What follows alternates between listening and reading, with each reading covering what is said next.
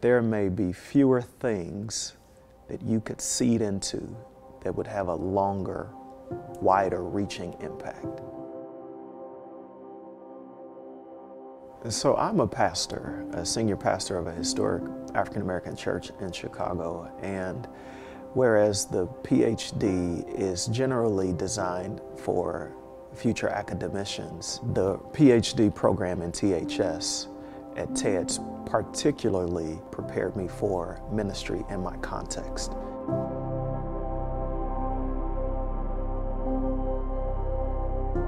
When I think of the Ph.D. program and the future of the service of the church in America, we need more pastor scholars, but we also need those who attain the highest academic credentials serving in pastoral ministry. And I would encourage someone who is in pastoral ministry thinking that God may be urging them to pursue further academic study. By all means, do it. But what I see that is unique about students from TEDS is that they have an intellectual rigor, a kind of academic compass, but a growing social awareness and congregational humility.